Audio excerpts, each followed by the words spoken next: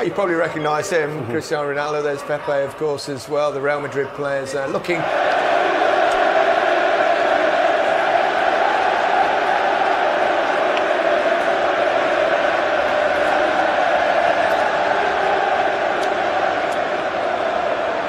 And you wonder tonight whether Cristiano Ronaldo or Gianluigi Buffon. Yeah, I saw a lot of the Spanish, the Real Madrid boys were. There's Dani Carvajal. We'll see his first action for Real Madrid tonight since the first leg of the semi-final against Atletico. Finally, a positive touch here of the ball for Ronaldo, who can tee up Luka Modric. Juventus have picked up that way tonight. Ronaldo looking to get in here. Giorgio Chiellini right alongside him. The thing is, Fletcher, that Chiellini doesn't have to make the challenge. Cristiano's never getting there. He doesn't need to do that. He doesn't need. 3 assists and a goal in the semi-final. Ronaldo.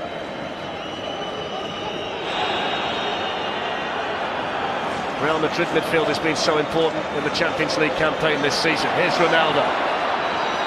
Dani Carvajal. Cristiano Ronaldo! Who else on a big night? Who else to open the scoring? Cristiano Ronaldo for Real Madrid.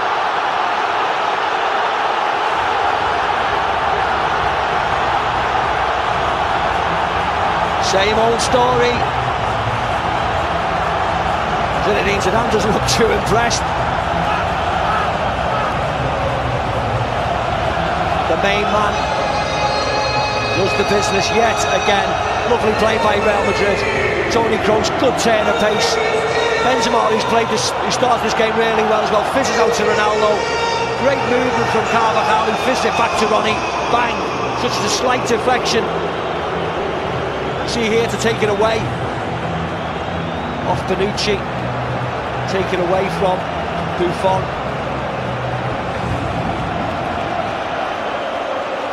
We talk about the goals he's got in the Champions League. He didn't score for his first 26 games in the competition, and here he goes again.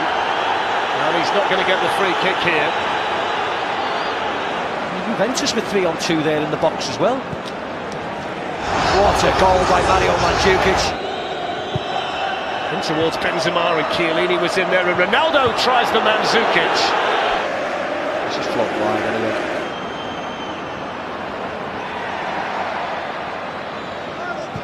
Snuffed out that night in Amsterdam. Real haven't retained the trophy since 1960, the days of Di Stefano and Puskas. Oh, he's limping, Mario Mandzukic. He doesn't look great. Ronaldo. Cristiano Ronaldo. Toni Kroos. Here's Marcelo. Now Ronaldo. Kroos. Cristiano Ronaldo with the first goal of the Champions League final, his 41st of the season, his 104th in the competition, but a special goal by Mario Mandzukic, the pivotal tactical switch in the second half. Here's Ronaldo having an early run, and he's got in behind Andrea Barzagli, looking to tee up Cristiano Ronaldo. In towards Cristiano Ronaldo. He spotted the run there from Ronaldo superbly, Marcelo. Ronaldo just couldn't quite get on the end of the cross. It's a lovely ball there, Marcelo. See Ronaldo just flips out to the far post. Great movement from him. Lovely ball in. Alexandro does enough. Modric in there in front of Mario Mandzukic. Now Dani Carvajal. Luka Modric. Ronaldo's coming in and he's gone there again. And Real Madrid strike twice in quick succession. And it's 2 on the night for Cristiano Ronaldo. Fletcher's like slow motion. Ronaldo's the only one moving in the box, anticipating what Luka Modric is going to do. You could see the goal coming a few seconds before. He's the one thinking, he's pulling this back. Everybody else is just ball watching. And what a lovely finish by him. What a lovely finish by the superstar. Mandzukic is half asleep here. Modric nicks in. Watch Ronaldo's movement. He's the one bursting into the box. Look, just in case, bang. Modric not even looking, just hooking it into the danger area, hoping and hoping the world's greatest goal scorer was there. Well, it's a special goal, not just because it's been scored in a Champions League final. That's his 600th goal in his career for club and country. Should I say his remarkable career for club and country. And there were 3 minutes and 6 seconds. When you speak about Juve's defence, you can see at 3, just over an hour to Madrid. Carvajal's played much further forward as well, isn't he, second half? Has done all the way through it. Here's Ronaldo.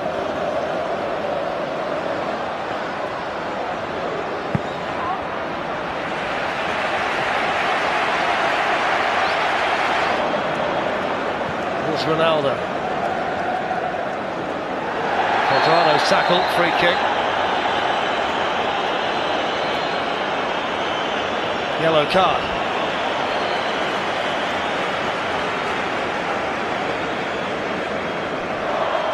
Still carrying Benzema, and now Marcelo. Ronaldo was in there. It was half a chance, but it was a chance all the same, and he knows it. Yeah, it was a hard chance. Tries to open his body up, doesn't he, and try and direct it in. The pace was on the cross.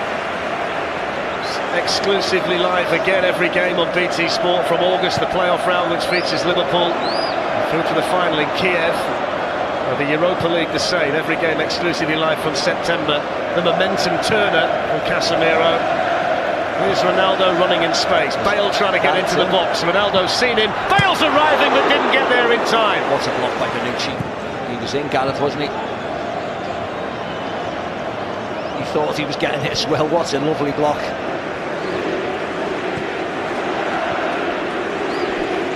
Ronaldo to stick this one in. Not this time. In 27 years since AC Milan to retain this trophy, the first team in the Champions League era of the competition. Well, there is the full-time whistle, and it's Real Madrid again.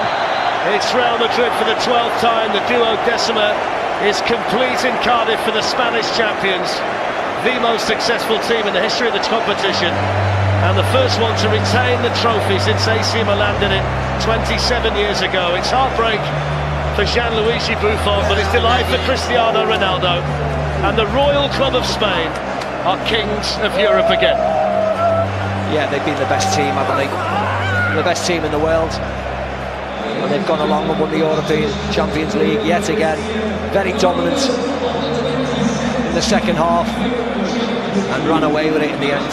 Yeah, I don't Although see why. Ronaldo's obviously kind of getting older. But Well, he doesn't show it, does he? But is he? You know, he says he can go on till he's 40, you know, and you'd never argue against that, the shape he's in and the performances he's putting in on the big stage. But you can even see the areas where this Madrid team can improve. You know, if they were to get David De Gea in goal and make a couple of outfield changes as well, there's no reason why they can't dominate for years to come. I think it was also the way that Zidane's allowing Cristiano Ronaldo to manage himself and manage his body, and playing a part in that is only going to add to the longevity that this guy's going to be able to keep playing. I mean, he's a fantastic specimen anyway, but the amount of the nutrition, the detail that he goes in with his body, getting himself ready for this stage of the season, the back end, the business end of the season, is something to marvel at. The debate always rages on, doesn't it? Messi or Ronaldo, but certainly Ronaldo in the last 12 months or so hasn't done himself any harm. Well, look, I mean, we can't sit here and dismiss Messi. We all know he's an absolute genius and deserves to be up there with Cristiano. Listen, the both of them are on a different planet to all of us that have gone before. The numbers that they're both posting regularly and consistently, every year, it's difficult to split them. They're different players as different well. Types very of players, different kinds of footballers. But let's appreciate both of them. Yeah, I think appreciate both. They're different, but in terms of longevity, consistency at this top end of the game, even that man there, Zinedine Zidane would say it, that he couldn't compete at this level for that long.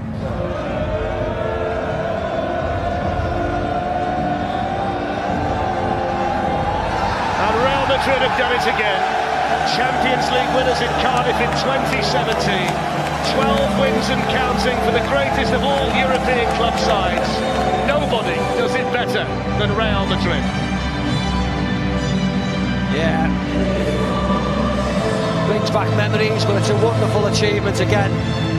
The poor Juve players watching them celebrate as the fireworks go off.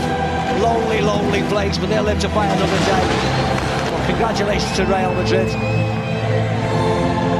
Well, they'll they'll be flying back to Madrid tonight, although they're not going to celebrate with the supporters until tomorrow because they were so late getting home last season. But while the celebrations continue here on the